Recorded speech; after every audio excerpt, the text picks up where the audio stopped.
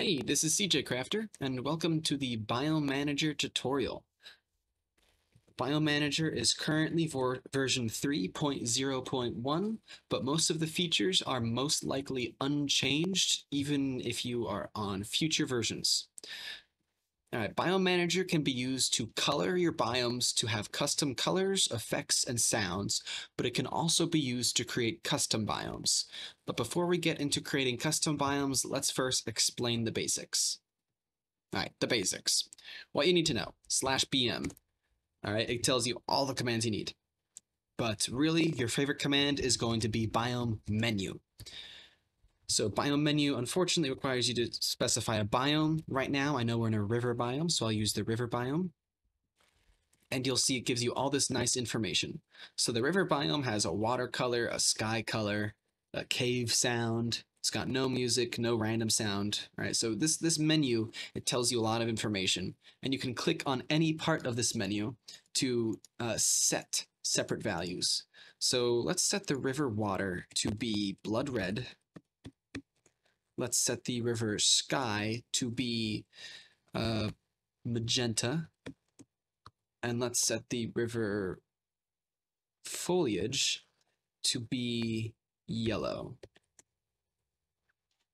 If you need help choosing colors, you can use a hexadecimal color picker. And Google has one right here. You can see if you scroll around, you can copy this value and paste that into your command, but take out the hashtag. And that's all you need to do. All right, so once you set your colors, you have to disconnect from the server and reconnect.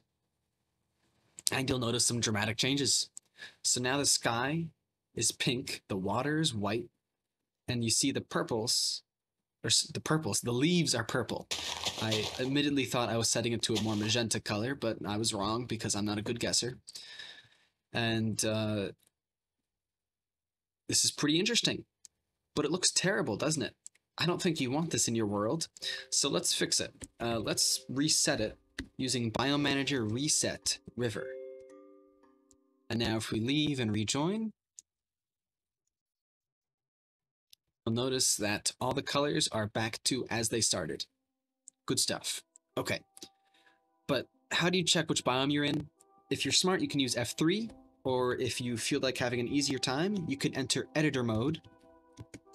And when you enter editor mode, you can move around and you'll see that which biome you're in and the menu for that biome automatically pops up. So you see now I'm in a forest, now I'm in a river, I'm going to go back into a forest, and then plains. And of course you can use this in any biome you want.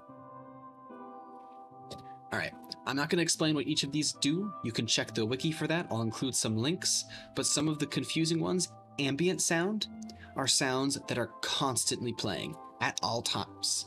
So if I set this to a sound like entity, enderman, here, this one, it doesn't matter. It'll play that sound, and once the sound stops, it'll replay the sound. So the sound constantly keeps going. Random sound is a sound that has a % chance to play every tick. So if you set this to a 0.05, that means there's a 5% chance for the sound to play every tick, which means it's going to play about once every second. That's an estimate though. Cave sounds are sounds that are only played in caves, and music is a sound that's played on a long timed delay. Personally, I think the particle option and the color options are your best choices. This is great for map makers. For example, let's say we wanted a polluted river. We could go biome menu river. Oh, look, it already popped up. And we could try to use a brown color. Brown isn't a preset, so we'll have to use our best guesses, which I'm going to say is AF0. Let's see how bad our guess was. Oh, pretty rough. This is more like nuclear wastewater. But the idea is you can use this in your nuclear power plant to, show the goo. It's really great for map makers. But now this isn't very useful if your server's using all the biomes for everything else. Like, what if you want your plains to stay normal? What if you want your river to stay the normal color? Well, this is when custom biomes come in handy. So let's try a custom biome. Let's fill this area here with a custom biome. So right now we are in the plains biome.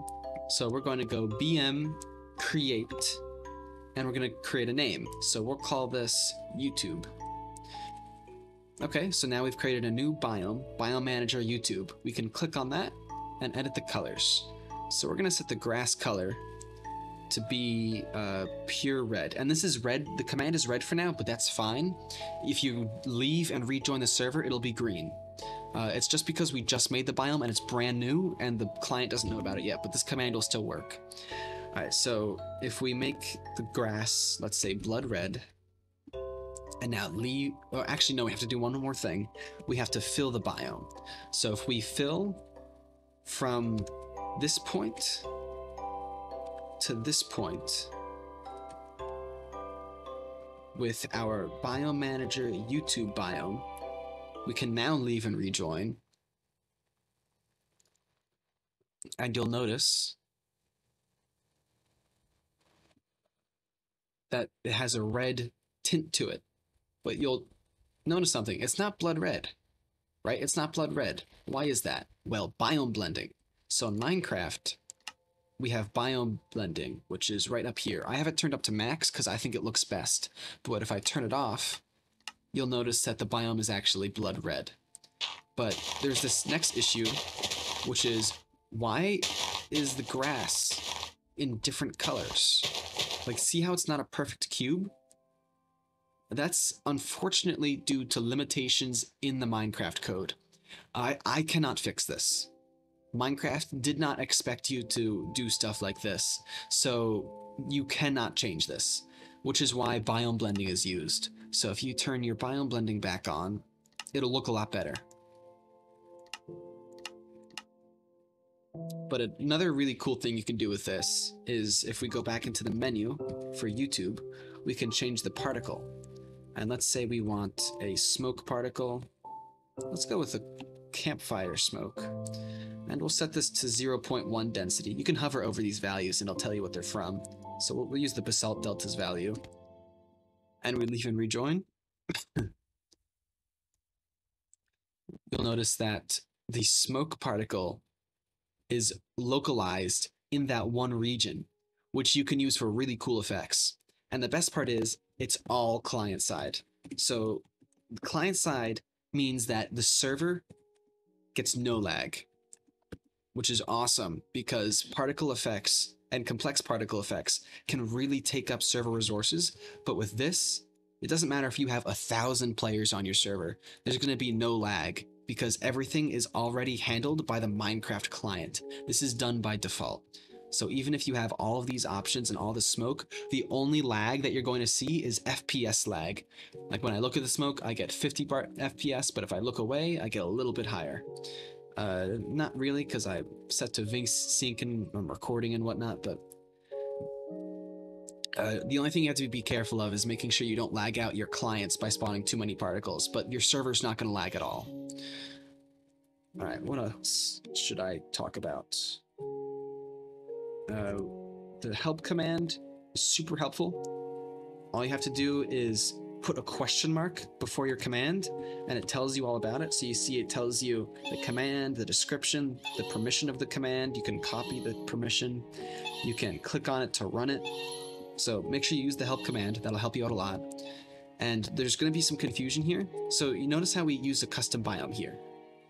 What if you delete it? What happens? Well, when you delete a biome, it turns into plains. So let's try this. Biome, delete, and then YouTube. Okay, two things you'll notice. It's still there. All right. It's impossible to remove it while the server's still running. So it's actually still in existence. But you'll also notice you can't create a new biome called YouTube. Actually, I forgot to add a check for that. This is okay. This won't cause any issues. I'll fix this in the next version. But you can't create a new biome with the same name that you already deleted. You can in the future, but you have to restart your server first. So if we restart our server, Sorry, this is going to take a second. I'll probably edit this out, or if I don't edit it out, sorry for being lazy. Okay, so now you can see that when we rejoin, the biome is gone, and it was reset to the plains biome. But you might also notice that in config, there's some errors. I'm sorry, there's nothing I can do about those errors. They won't impact your server. They're recoverable errors, which means that the server is just going to warn you in console that something went wrong, and the biome doesn't exist anymore. That's a simple fact. When you delete a biome, if you pasted a lot of the biome, you're gonna get console spam. There is nothing I can do about that. Please do not message me about this. I will not fix it. I cannot fix it. All right. So, oh, you can hear the sounds. That confused me for a second. This is the ambient alley sound. You can hear it. That sounds terrible. I hate it. I'm getting out of here. All right, so there's a few other things to look out for. Let's say a fun command is randomize. So we're going to randomize the forest, we're going to randomize the plains, the river, the old growth birch forest, and let's leave and rejoin.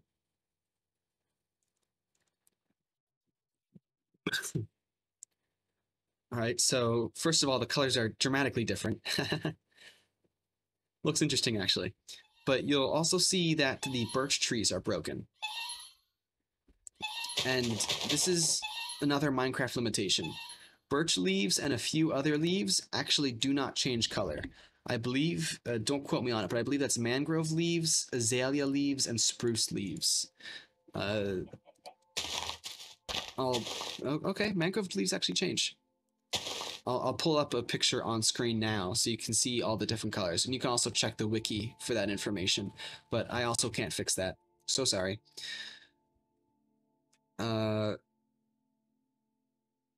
I suppose that's all. You can use this. This is best for map makers.